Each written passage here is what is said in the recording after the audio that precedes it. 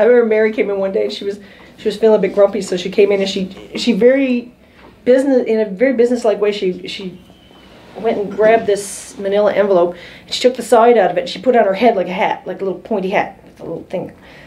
And she said, "I'm in a bad mood and I'm going to wear this until I'm not in a bad mood anymore." And sure enough, within like 10 minutes, because everyone who looked at her just would be, you know, would have to smile. Yeah. And it worked. Because within a few minutes, she was laughing and joking around. So. Yeah.